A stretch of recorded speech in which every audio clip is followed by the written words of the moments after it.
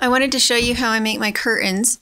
I use double fold bias tape. So there at the top, those are just strips of double fold bias tape. The orange one is the strip along the top. So instead of having to fold it over and iron it, I take the double fold bias tape and sew it along there. And then along the back, the yellow is again strips of double fold bias tape that I sewed along the edge so that it can't open up, and I used it as the rings.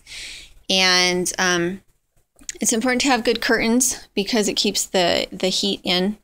So I just used a zigzag in alternating colors because I thought it was kind of pretty that way. But you can just see that's what it is. Double fold bias tape and just equal lengths of fabric. And you could have, because it's double fold bias tape, you didn't have to use a zigzag, you could have used a straight stitch.